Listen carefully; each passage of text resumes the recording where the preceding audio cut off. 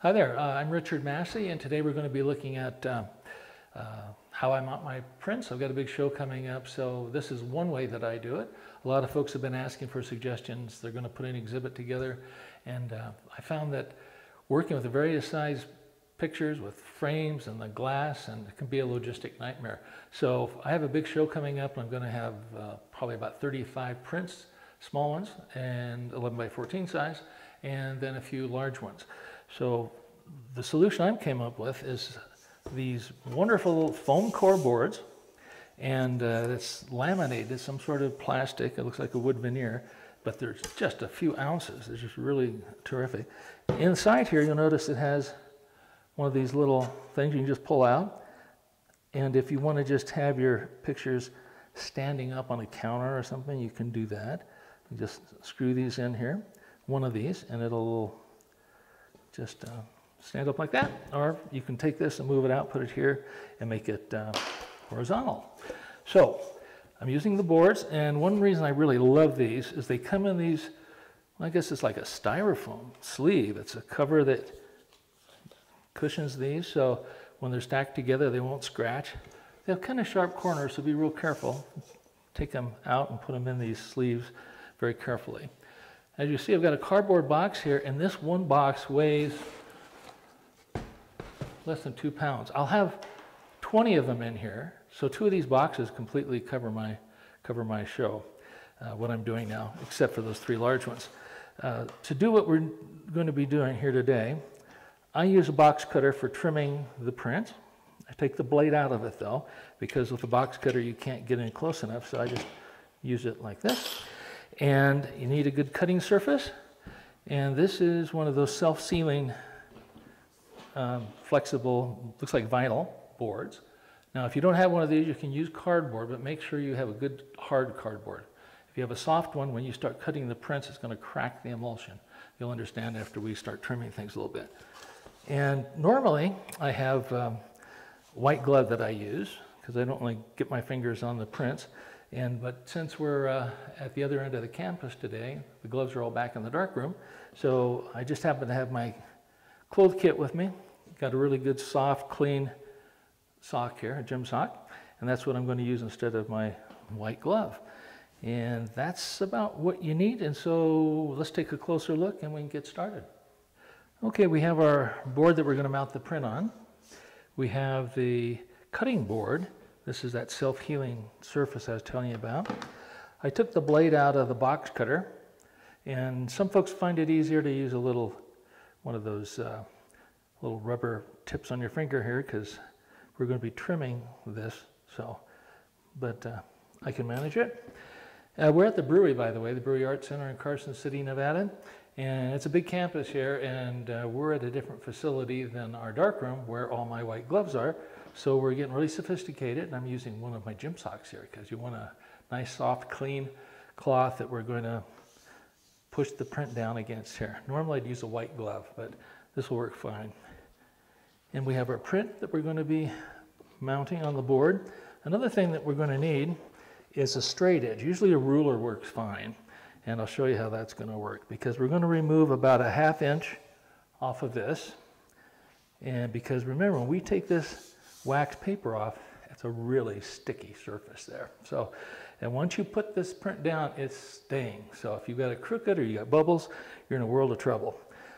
I've turned back just a little edge here, and I don't have a ruler with me, so I'm just going to use one of these other boards. It's got a nice sharp firm edge on it, and I'll just hold that down and peel this back.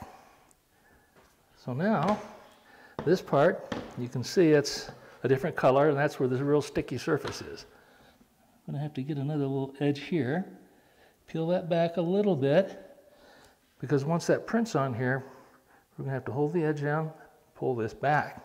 And you don't want to just peel this off and set a print on there. You're going to get bubbles and things. So what we'll do, we've cleaned the surface here too, really very well, dusted that off. We're going to put our print on here, and the print itself is about 1/8 of an inch larger all around than the board. So you can actually put this in place and just feel, so you got a little bit on both sides, a little bit here. It doesn't have to be perfect because we're going to trim off the extra. And again, you got to be really careful. I'm going to set that down there. You really don't want to push it yet. A little space there. So that looks pretty smooth. So what we're going to do now, push down just on that surface there. Remember, we have just a little strip here where the sticky stuff is. Okay, now that's going to hold it. You won't be able to get that print off now. So we're going to pull this back now. This is just the wax paper. Find that little edge that we peeled up earlier, and we're going to pull this off. This is kind of a hard part because you don't want the print to come back on the sticky part of the board. Just want to get all of this off of here. Okay? Now, we want to put this, keep the paper, the print rolled, and we use my cloth here. We usually have a glove. And just very gently, as we roll it down, keep it bowed, and push it down. Not real hard yet. Just want to do it easy, smooth. Because if you get some part down there, you're stuck. That looks pretty good. No bubbles, smooth as can be, no crinkles. Now, all we have to do is turn it over. Remember, we have 1/8 of an inch all around here. So, and very important, we have that all dusted and cleaned off earlier. Turn it over now. Take our blade, and pretty easy to do. Get right against the edge there, and just start trimming off the excess. Now you want to just put the blade down and get a little bit of extra on the paper up here. If you just start cutting way out here, you might be tearing it a little bit. So be careful. As long as you're pulling away from the border, it'll be fine. I'm holding that down so I get a nice hard surface here. And I've got this at a little bit of an angle. You can see now why I don't have the blade in the cutter, because you wouldn't be able to get it close enough.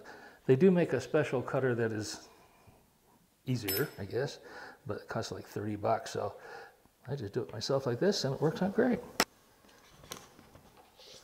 I'm usually trying to lift it and set it down. Don't drag it any more than you have to.